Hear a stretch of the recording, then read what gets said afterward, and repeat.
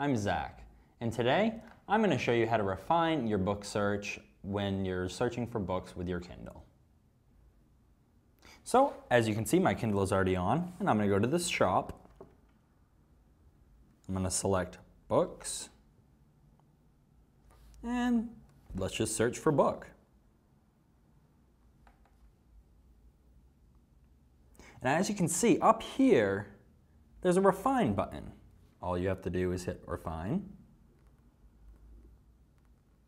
You can sort by relevance, category, and customer reviews.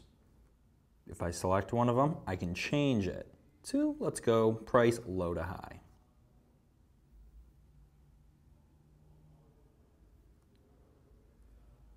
Also in the refine menu, I can change the category to from Kindle Bookstore to the Kindle eBooks to the Kindle Singles.